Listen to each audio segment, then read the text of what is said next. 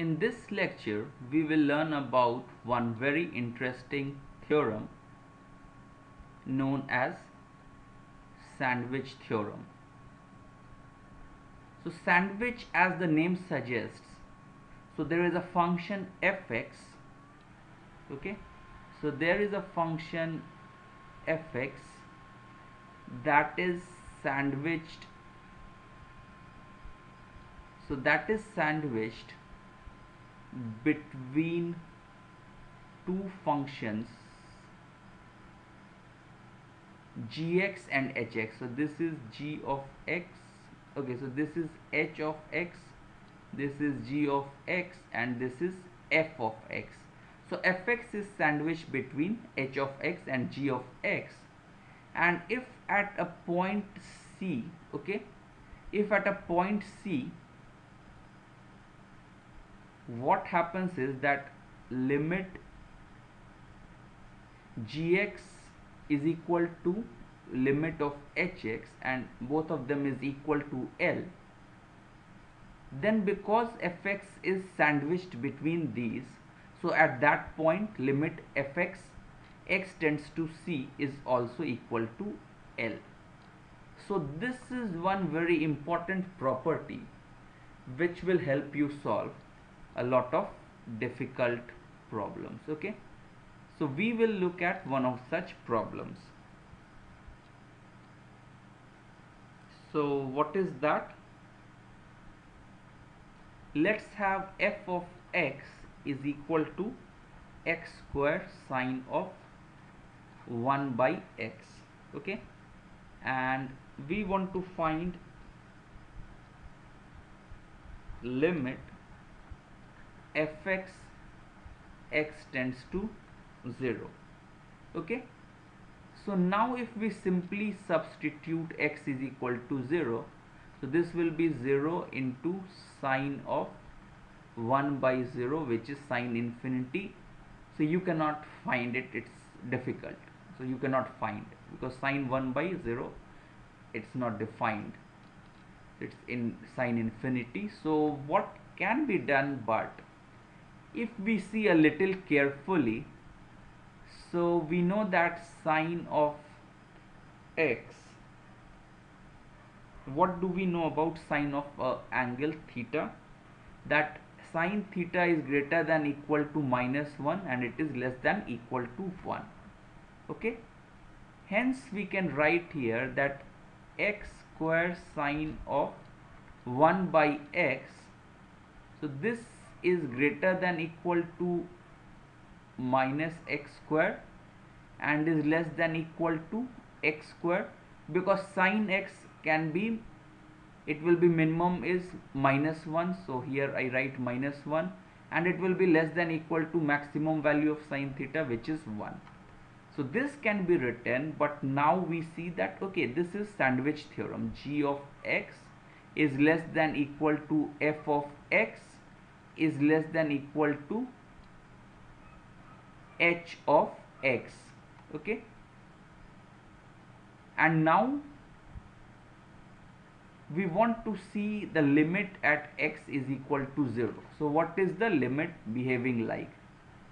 So at limit x tends to 0 for gx, that is minus x square, so this is 0, and limit x tends to 0, h of x is equal to limit x square x tends to 0, which is 0. So we find that okay, now both the left and right hand limit is 0, hence by sandwich theorem limit x square sine of 1 by x x tends to 0 is equal to 0, okay. So we can write like this. Next we will try to solve another very famous problem, that is limit, so what is that? So it says basically that limit sine of x by x as x tends to 0 is equal to 1. Okay, so this is one very famous problem and which the result we will be using a lot. So how to prove this thing? Okay,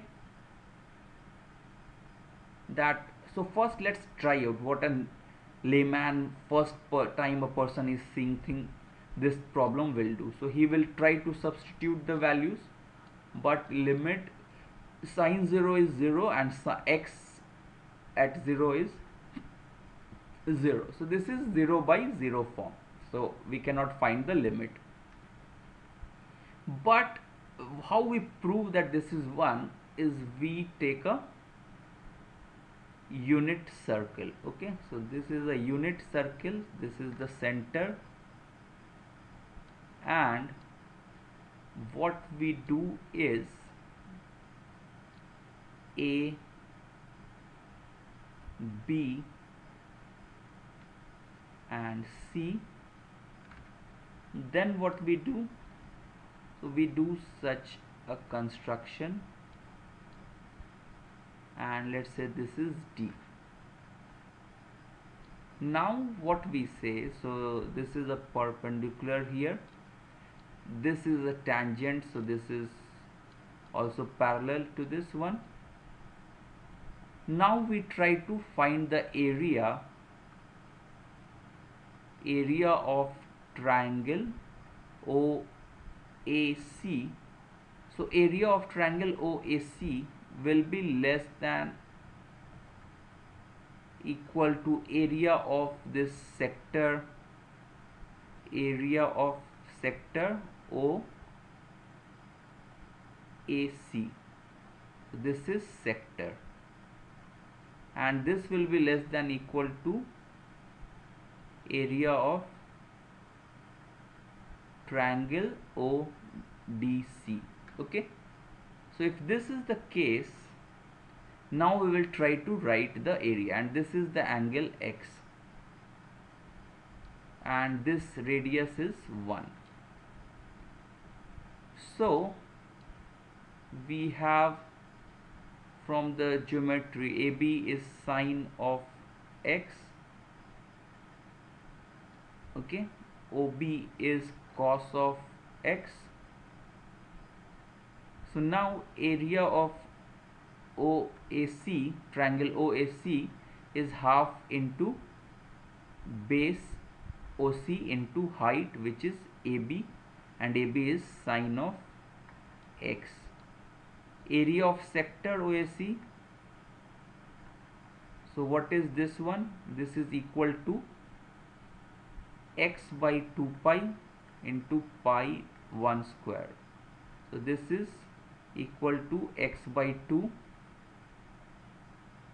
Then area of ODC is equal to half into base into height, and DC if we try to calculate, so it will be tan of x. Okay, so then we can write that, okay, sine of x, half sine x is less than equal to x by 2 is less than equal to half tan of x. Okay, so half for all of them gets cancelled.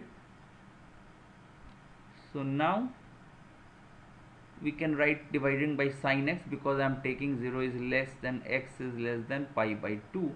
So for this, 1 is less than equal to x by sine of x is less than equal to 1 by cos of x.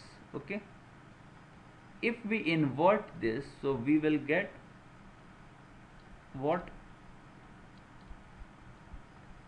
Sine x by x greater than equal to cos of x is less than equal to 1. Okay, so now this is g of x, this is f of x, this is h of x. Now what we need to do? Apply sandwich theorem. Limit g of x, x tends to 0 is 1, because limit cos x tends to 0 is 1, limit of a constant value 1 x tends to 0 is equal to 1. So this gx and hx have same limit 1, hence it implies limit x tends to 0 sine of x by x is equal to 1. Okay, so this we use the property of sandwich theorem and found the limit of sine x by x. So I hope you understand what is sandwich theorem.